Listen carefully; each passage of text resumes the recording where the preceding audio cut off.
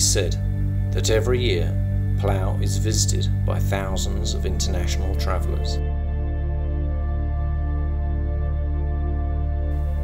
It is said they arrive after long journeys across the oceans.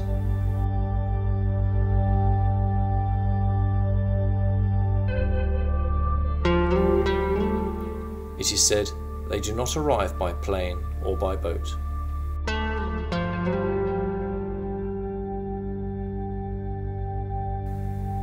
It is said they arrive without clothes or food.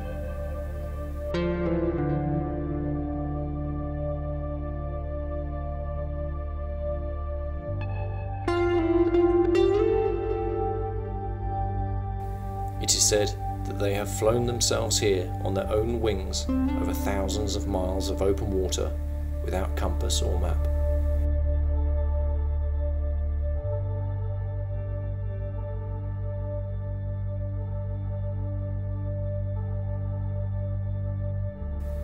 They arrive tired and hungry.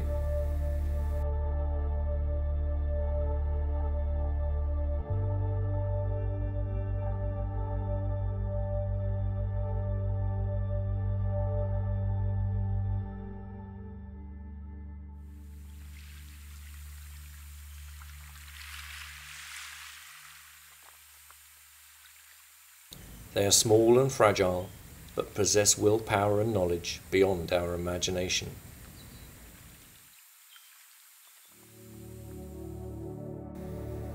These travellers, these winged ambassadors, some so small that they will fit in the palm of your hand, choose Palau because they can rest and feed here for a short while before continuing onwards. Some of these birds, over the course of their lives, will fly hundreds of thousands of miles, almost the equivalent of flying to the moon.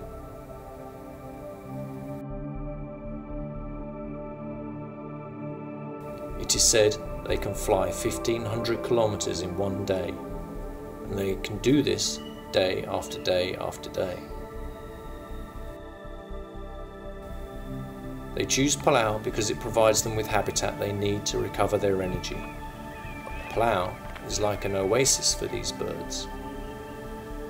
Without Palau, these incredible navigators and flyers would not survive.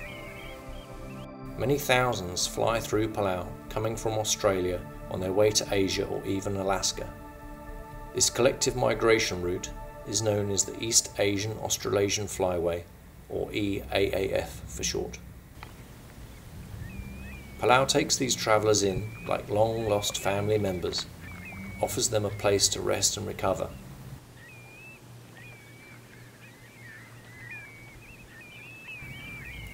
After a long flight, everyone wants a nice bath and a snooze.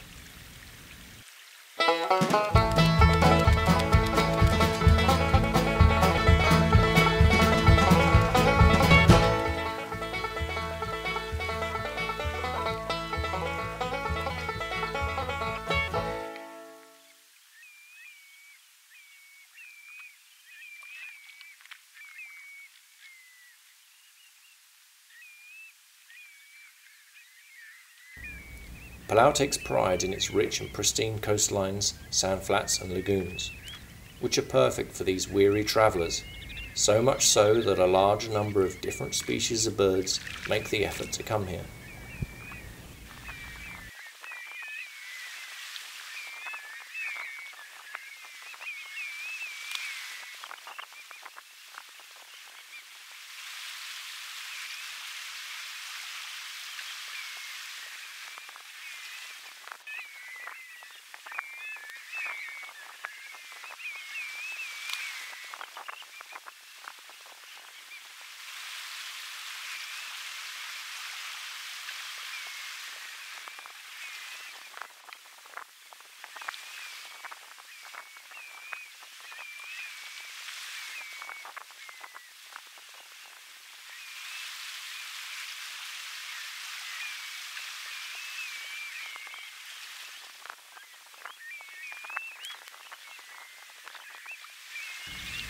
The coastline of Niwal and Narad are good habitats for birds, but by far the most popular are the intertidal sandflats of Palau.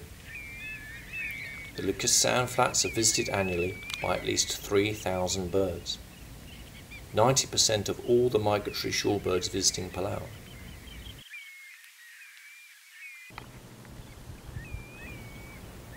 These sandflats were designated an important bird area by BirdLife International in 2016 and is something the people of Peleliu and indeed the whole of Palau are especially proud of.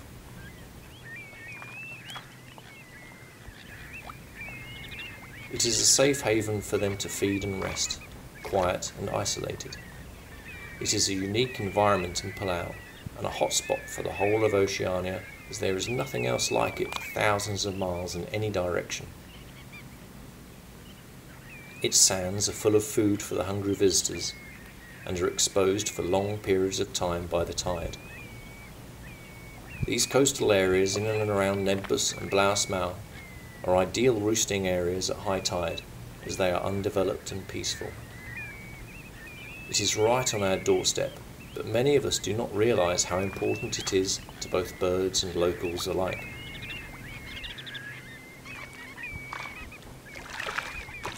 Ana biyu sore bola Ako totoo si Galungin. So eral ko. Which is what? Mulu bakla. Mulu bakla. Iya mabot. I see. Ako to nga yan lang ambo. I see. Yung burangot albi bakla. Iya mabot. I see. Sila moral ka siya. Ayang kalila rin. Tergulo. I see. Koto ka mga. Beliau lagi lawan apa? Just like local fishermen, the visiting birds are varied in shape and method of catching food. Their bills are different, so that although they flock to the same habitat, they search for different prey. Those with short beaks peck or turn over stones like the aptly named ruddy turnstone. Others have much longer beaks for deftly catching crustaceans or for burrowing into sand to find the juicy invertebrates hiding there. Different lengths mean different depths you can probe to. When you're hungry, a juicy worm is always welcome. One such migratory shorebird has been known to Palauans for generations, and it holds great significance in our culture. Its name is Dilarok, the Far Eastern curlew, and the money bird. It is told that the bird brings money with it wherever it goes. It eats it, then excretes it somewhere else, delivering Palauan money from one person to another.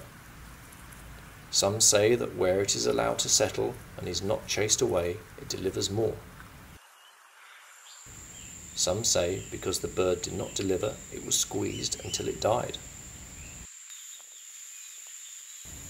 It has made people rich and the wealthiest chiefs in Palau, but only when it was left alone.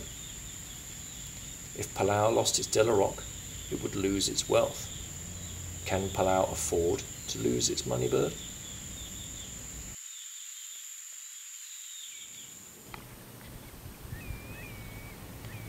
It is now said that the Dilarok is disappearing. It is becoming rarer and rarer. Numbers are plummeting throughout its range, mainly due to habitat loss. Its resting and feeding places along its migration route in the EAAF are being destroyed. It is now globally endangered and could go extinct within our generation. The Lucas Sandflats are one of the last places that Dilarok can be found, and they are its last hope in Palau. So we must provide a home for it and its relatives, those winged ambassadors who fly so far to be here.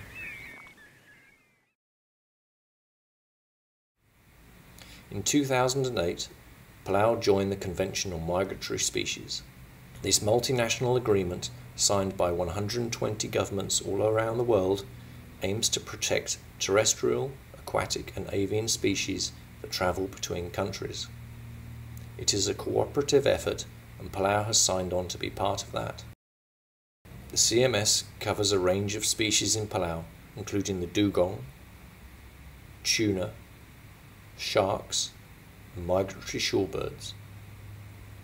So we as Palauans must do our part in this multinational effort and protects all these species, including our feathered ambassadors such as the Delaroc that pass through Palau.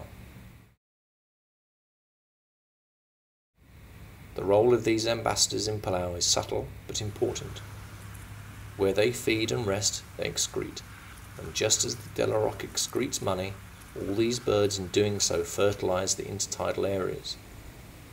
This fertiliser is dispersed with the incoming tide and enriches the ecosystem that supports crabs and fish and so many other species we like to harvest and feed our families with. But why are these birds ambassadors? When they leave Palau and continue on their migratory journey, they take with them a message. This message is simple. It says that Palau is a place that welcomes everyone. Palau is a good host, and this is something that all Palauans can be proud of. And just like family members returning from overseas, we in Palau must ensure that our door is always open for them with a place to rest and food on the table. It has been said that their future is our future. By providing them a home, we ensure that we have one too. We cannot offer them sanctuary if we destroy ours. It is said that we are all linked and all part of an interconnected world.